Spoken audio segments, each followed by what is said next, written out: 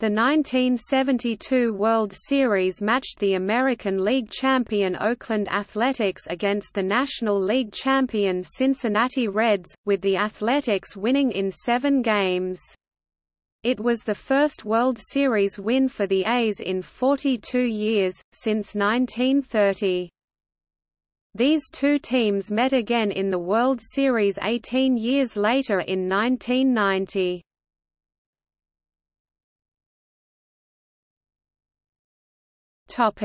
Background. The A's won the American League West Division by 5.5 games over the Chicago White Sox, then defeated the Detroit Tigers 3-2 in the American League Championship Series. The Cincinnati Reds won the National League West Division by 10.5 games over both the Los Angeles Dodgers and the Houston Astros. The Reds dethroned the defending World Series champion Pittsburgh Pirates 3-2 in the National League Championship Series, marking the first year in which an LCS series in either league went the full 5 games since divisional play was introduced in 1969. The Reds 95-59.617 won one less game than the Pirates 96-59.619 during the strike-reduced regular season and became the first team in MLB history to reach the World Series without having the best record in its respective league. In each of the first 6 league championship series, the team with the better record advanced to the World Series. The A's 93-62.600 had the best record in the American League in 1972, but the AL pennant winner the next 3 seasons did not. This was Cincinnati's second trip to the World Series in 3 years, previously falling to Baltimore in 5 games in 1970. It was Oakland's first ever trip to the series, and the first for the franchise since 1931, when the team was located in Philadelphia. This was a matchup of the 2 premier MLB dynasties of the 1970s, with the Reds winning 2 World Series 1975-76 in 4 WS appearances, while the A's won 3 straight 1972-74. Iconoclastic club owner Charlie Finley's "Swingin' A's" featured day-glow uniforms, white shoes, lots of facial hair, colorful nicknames, and explosive personalities, while "The Big Red Machine" was a more traditional franchise with a more traditional look, including a facial hair ban and an everyday lineup with multiple future Hall of Famers as well as all-time hits king, Pete Rose. The series was dubbed, "The Hairs vs. the Squares." Oakland played the series without its star outfielder Reggie Jackson, who was injured, pulled hamstring, stealing home in the 2nd inning of the final game of the ALCS at Detroit on October 12. Left-handed reliever Darrell Knowles was also missing for the A's, breaking his thumb on September 27, less than 3 weeks before the series opener. With Jackson out, the Athletics were decided underdogs. George Hendrick was inserted into center field for Jackson. And while Hendrick only went 2 for 15.133 AVG, unheralded catcher Gene Tenace stepped up. Tenace had a poor regular season, hitting only .225 with 5 home runs. He was even worse in the AL Championship Series against Detroit, going 1 for 17.059, although his one-hit drove in the go-ahead run in Game 5. In the World Series, however, Tenace was spectacular, hitting 4 home runs equaling the World Series mark set by Babe Ruth, Lou Gehrig, and Hank Bauer. He also had 9 RBI in the series. No other Oakland player had more than 1. Tenace was voted World Series MVP. By contrast, the stellar Oakland pitching kept the middle of the Reds lineup quiet for most of the series. Johnny Bench .270 AVG, 40 HR, 125 RBI, NIMVP, Tony Perez .283 AVG, 21 HR, 90 RBI, and Dennis Menke 9 HR, 50 RBI, combined for only 2 homers and 5 RBI the entire series. It didn't help that the Reds' table setters Pete Rose and Joe Morgan were a combined 1 for 28 through the first 4 games, when the Reds lost 3 of those games.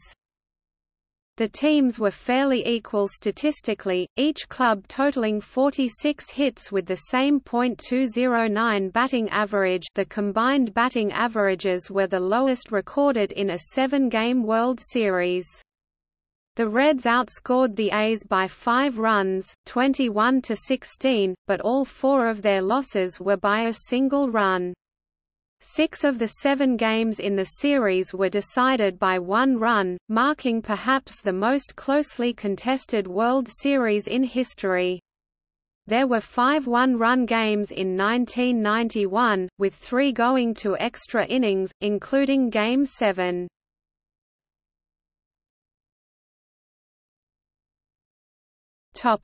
Summary. AL Oakland A's 4 vs. NI Cincinnati Reds 3.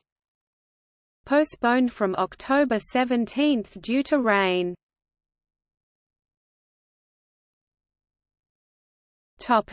Matchups.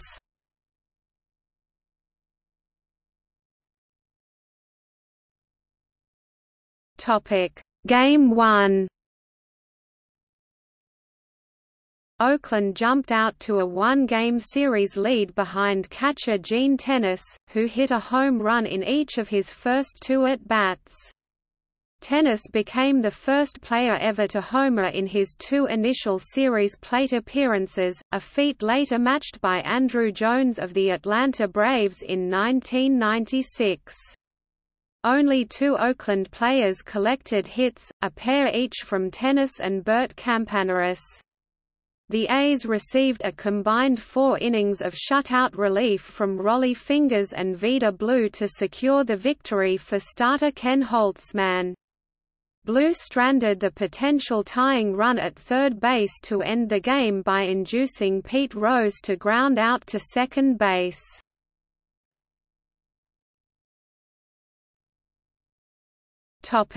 Game 2. The Game 2 hero was A's left fielder Joe Rudi, who smacked a home run and added a sparkling, game-saving catch-up against the wall in the 9th inning on a ball hit by Dennis Menke. Catfish Hunter pitched 8 strong innings, consistently wiggling out of trouble, and also added an RBI single in the 2nd off Ross Grimsley.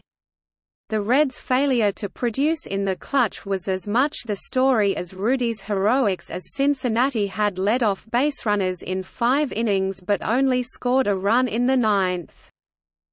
In the 9th, Tony Perez led off with a base hit before Rudy's catch of Menke's drive for the first out.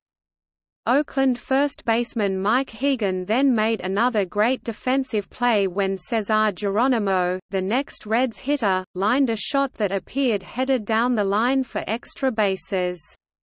Hegan dove for the ball, knocked it down, and dove for the bag, barely beating Geronimo.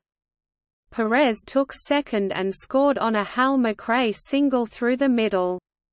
Rollie Fingers then relieved Hunter and induced pinch hitter Julian Javier to pop out to Hegan in foul territory to end the game. The World Series home loss was Reds' 7th straight, which included 3 in the 1961 World Series against the New York Yankees at Crossley Field and 2 in the 1970 World Series against the Baltimore Orioles. Jackie Robinson, the first black Major League player of the modern era, made his final public appearance in Cincinnati before Game 2. He died 9 days later. In a brief speech, he expressed his desire to see a black manager in Major League Baseball, a color barrier that had not yet been broken. 2 years later, Frank Robinson was hired in October 1974 to manage the Cleveland Indians to break that barrier.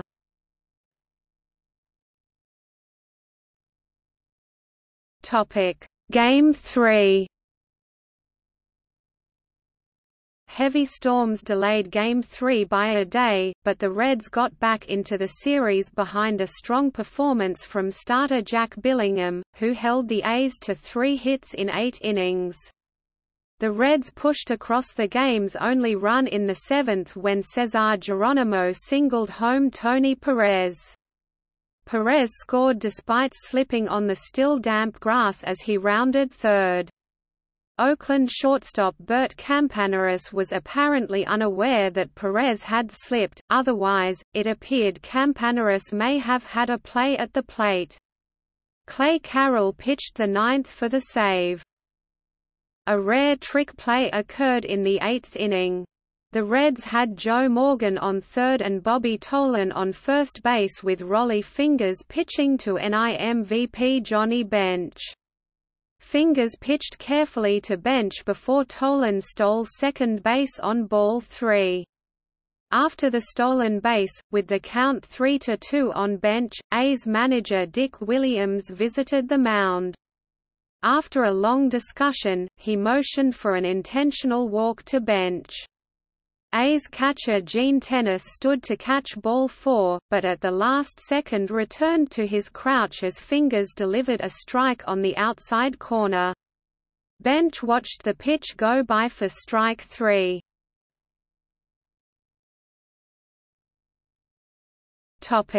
Game 4. A very pivotal game in the series, and it was Gene Tennis and Oakland non-starters who came through in the 9th inning to rally the Athletics to victory to put the A's up 3-1. Oakland left-handed starting pitcher Ken Holtzman shut out the Reds on 4 hits through 7 innings and had a 1-0 lead behind Tenas's third homer of the series.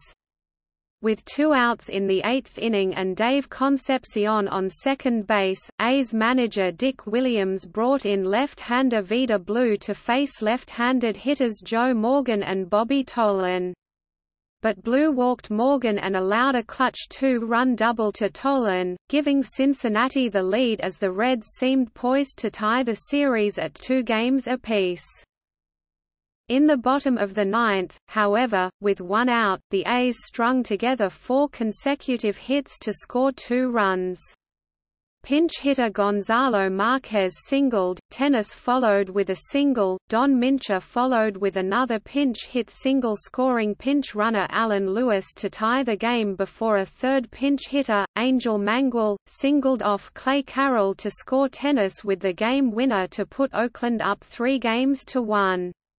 It was the first time that a team collected 3 pinch hits in the same World Series inning.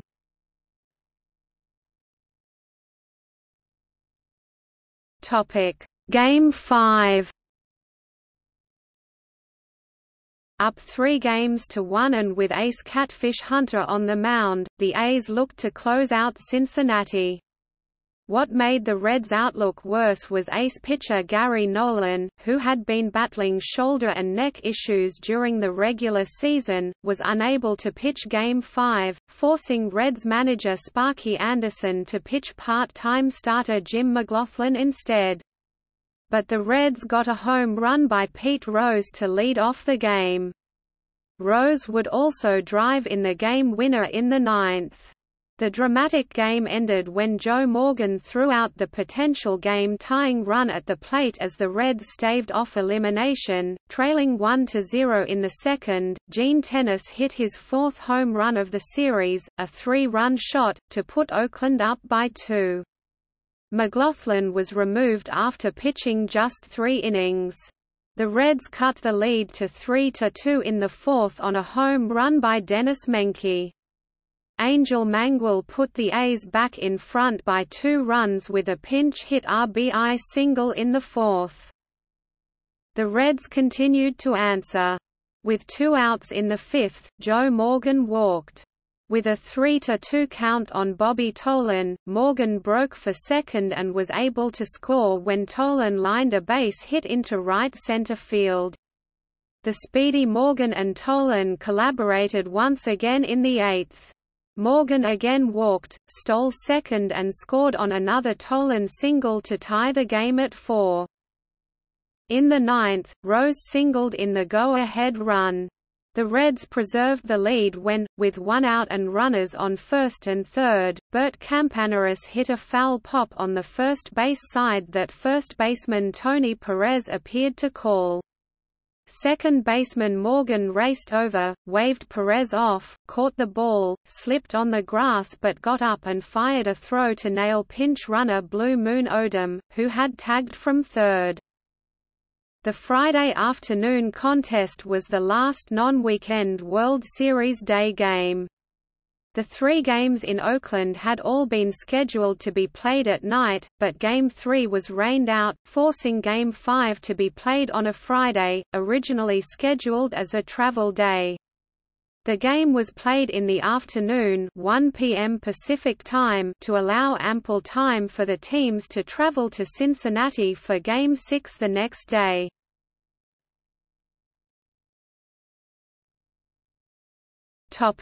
Game 6.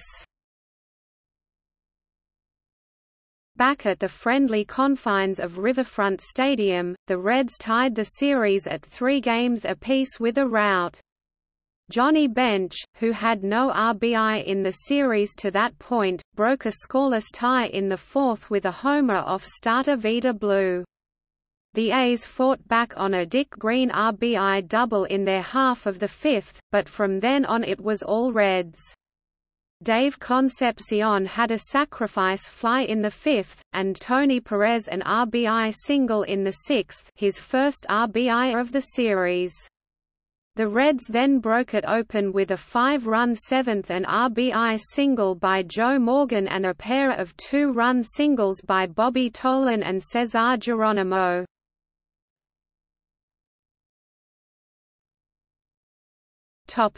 Game 7.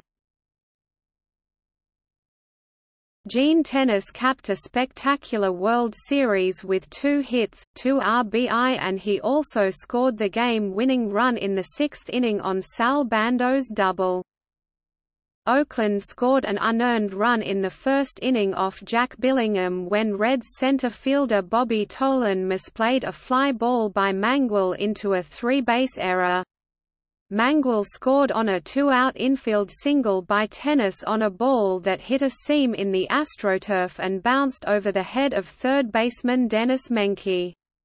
The Reds tied the game in the 5th on a bases-loaded sacrifice fly to the center field wall by Hal McRae.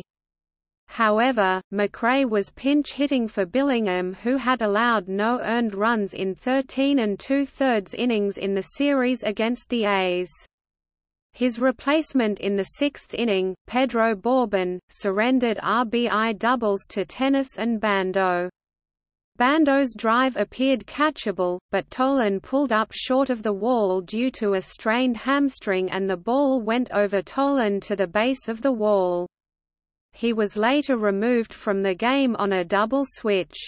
The Reds closed to within 3-2 in the 8th on a sacrifice fly by Perez, but A's closer Rollie Fingers shut down the Reds in the 9th. The World Series victory for the Oakland A's was the first for the franchise since the days of Connie Mack, when the team was in Philadelphia and had won in 1930. The victory ensured manager Dick Williams' return for another year. It was the Athletics' 6th World Series title, and the first of 3 consecutive titles. This was the last time to date that an American League team had won a World Series Game 7 on the road until 2017, when the Houston Astros did so in Los Angeles.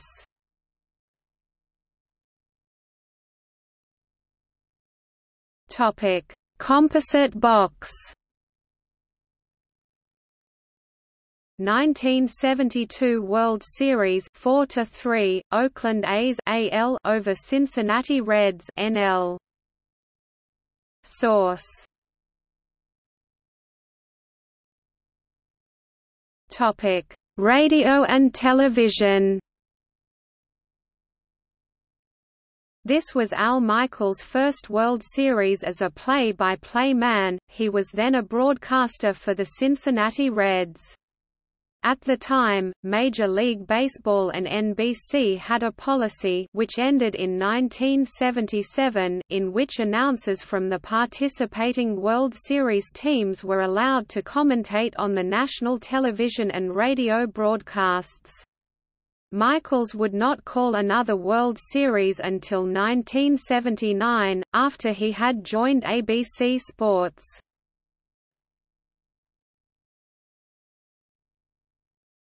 Topic Notes.